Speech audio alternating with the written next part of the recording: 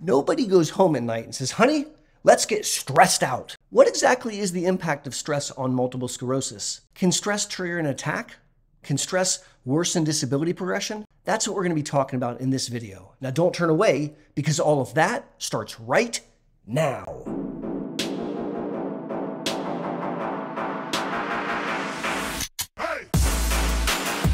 Howdy!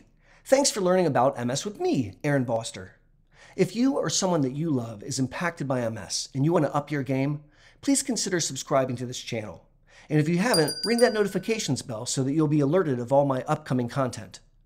In today's video, we're going to be discussing stress. And the question is commonly posed, how does stress impact multiple sclerosis? If you listen in clinic, you would think that stress has a major impact on MS symptoms, relapses, and disability. But if you look at the medical literature or talk to neurologists, you'll oftentimes hear the exact opposite, that stress has no role.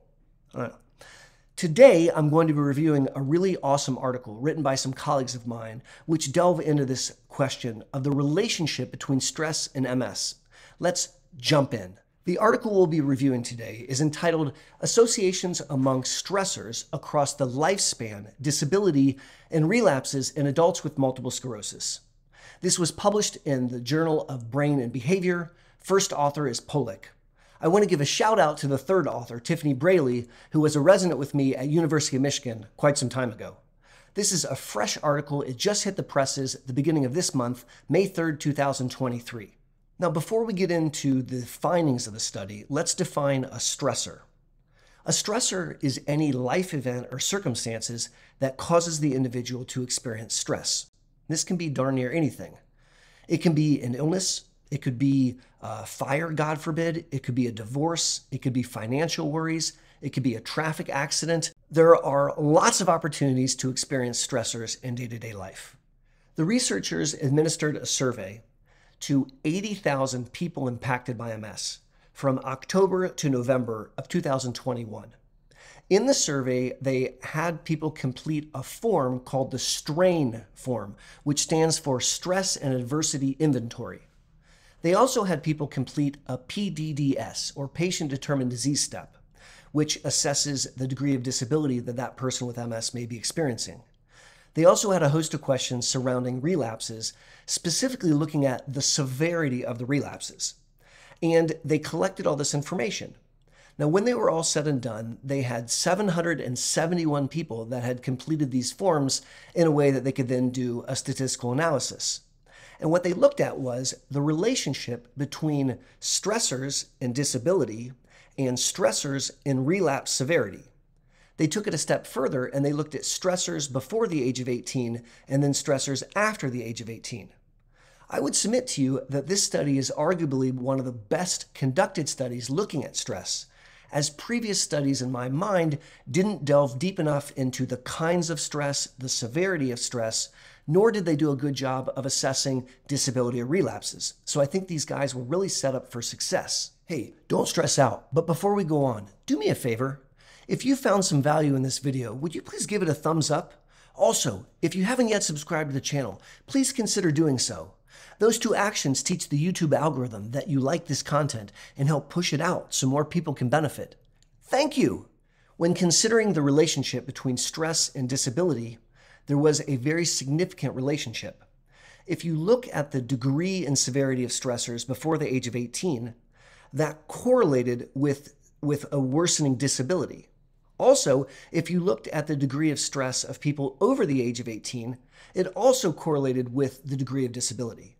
This is one of the first studies I've seen which mirrors my experience in clinic, which is when people have super stressed out lives, they don't fare as well and their MS seems to progress faster. And that's what this data really supported. The researchers then did a similar comparison looking at relapses in stress.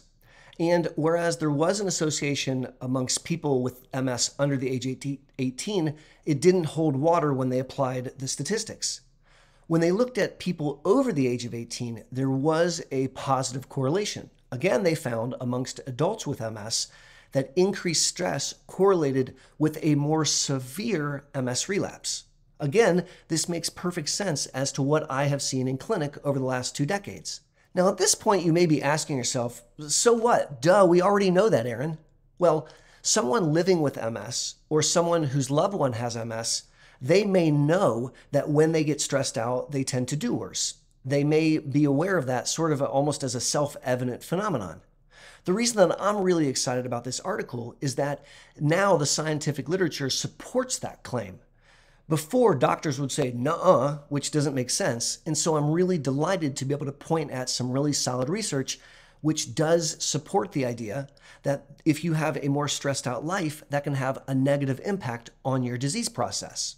The second reason that I love this article is because what they're finding is actionable.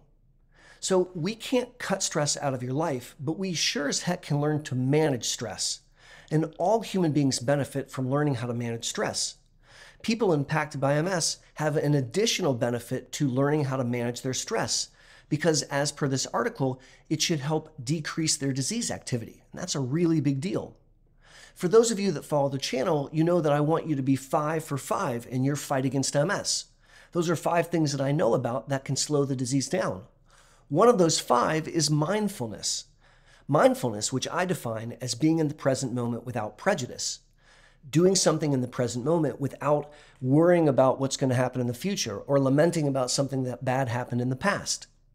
Mindfulness is an awesome sauce way of learning to manage stress. It's one of many ways that I want you to cultivate a lifestyle which helps you manage stress to the best of your ability. If you would like to learn ways of doing that, click the video that's on your screen right now. And until my next Monday morning video or my next live stream, this is Aaron Boster saying, let's manage our stress, be safe, and take care.